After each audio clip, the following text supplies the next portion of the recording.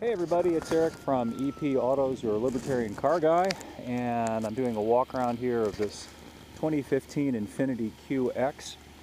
It's for the most part a carryover for the new model year. People with a sharp eye will notice the new front clip, in particular the new grille, the new lower front fascia, and the more squared and rectangular shapes here for the turning lights. They modified that. Previously they were round. But from the side profile, it's still the same familiar Q. I'm going to go around the back here, and this is a special request for one of our EP Autos regulars. I'm going to try and get a little bit of audio here of the exhaust sound from the 400 horsepower 5.6 liter V8 that's standard in this thing. One of the Q's main competitors, the Cadillac Escalade, has been updated significantly for 2015 and is kind of caught up in the oats department. It now has a 420 horsepower engine. However, straight line performance of the two is really close. The Cadillac is slightly quicker, but not so much that you'd notice. This gets to 60 in about 6.7 seconds. The Cadillac with the new engine gets there in about 6.4.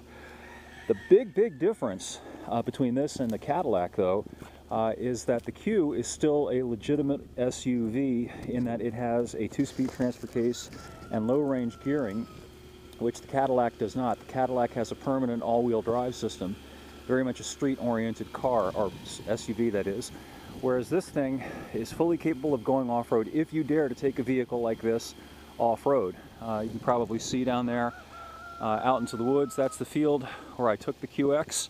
If I had an intern, anybody want to apply, I could have had the intern film me doing some off-road work, but I wasn't able to do that. At any rate, the only other vehicle in this class that also has that kind of capability and the 3 rows and the size and everything else is the Lexus LX 570, and that thing starts at 83,000 bucks. This thing's a comparative bargain, starting around 63. Cadillac's more expensive too. The Cadillac starts around 71, just FYI. And you could of course also cross-shop this against the Range Rover, but the Range Rover also is actually, I think, a little bit smaller than this. One of the other major changes for the new, for the 2015 model year, is a new special limited package, which is probably in honor of the last year of this generation QX. It's a $10,000 package, and it comes with truffle brown interior trim, the QX Limited, and a number of other interior enhancements. Let's have a look at the inside of the vehicle. You can see it's really nicely appointed in here, really nice quality leather, and I wish the thing wouldn't beep at you when you keep the door open like that. It's annoying, but they all do that. One thing that the Q doesn't do, though, and that no Nissans and no Infinitis do, even in 2015, and I'm just hoping it continues. I'm sure the safety cult is going to find out and crucify somebody, but you can actually drive a Q without buckling up for safety, and all that will happen is that the little red icon in the dashboard will light up. You will not be harassed by buzzers for failing to buckle up. Let's have a look at the console here, and you can see the four-wheel drive engagement system, and there's the 4 low range. Of course, you've also got tow mode, you've got snow mode. Here's a shot of the back. Let me get out and take a look at the back. Around here, take a look. Again, very nicely appointed, really high-end looking leather. The Q ages well. This vehicle is fundamentally the same and has been the same for several years now, but it's been tweaked such that it's still a very current and competitive vehicle in the class. This one, of course, has the optional DVD monitors for the individual passengers back here.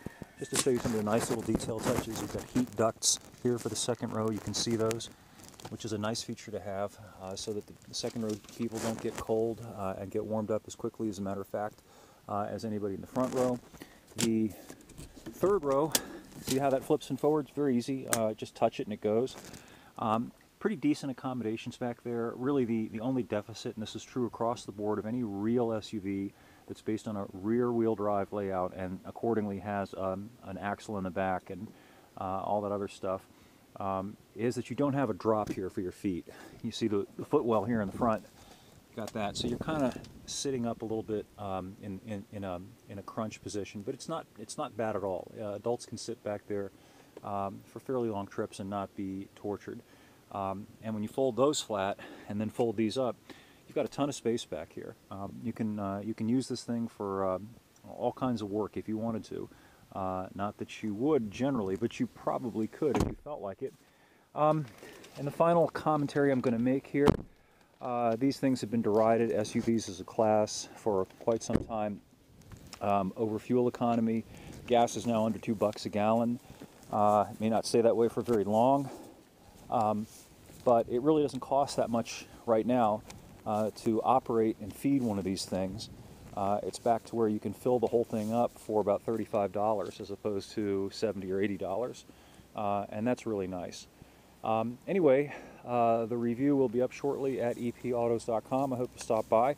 We have some new Clover videos up. We also have some commentary up about the lockdown in New York City over the snowstorm. Lockdowns are unfortunately becoming an all too common characteristic of life in the United States these days. So, signing off for now, and we'll catch up with you the next time.